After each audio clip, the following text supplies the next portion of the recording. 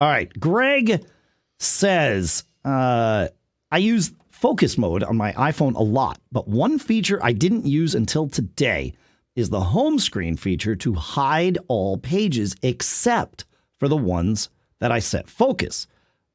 He says, I think I learned this from the show, and you may have. I'm not sure. I think we talked about it incidentally. So great. I'm glad. I love that. Still counts as one of your 5 things, even if we didn't intend for you to learn it. That's how it works. He says, I put all my mindfulness apps on a few pages and then moved the pages in the order I wanted.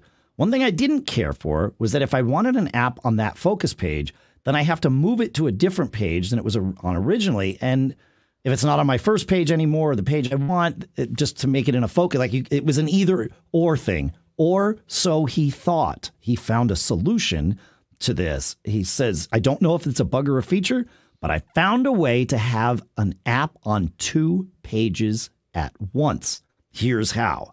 Go to the app library and do a search for the app that you want to put on a focus page. Once you find the app, then just tap and hold the app to get it into jiggle mode, and then drag it down and move it to the focus page you want it to be on.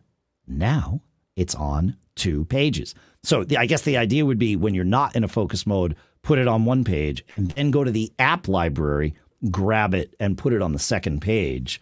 He says, originally this happened and I was scratching my head and thought it was annoying. To hide it, I just chose to move it back to the app library. After trying custom pages and was frustrated that I had to move an app from the original location, I happily remembered this. Nice find, Greg. Yeah, I don't know if that's a bug or a feature.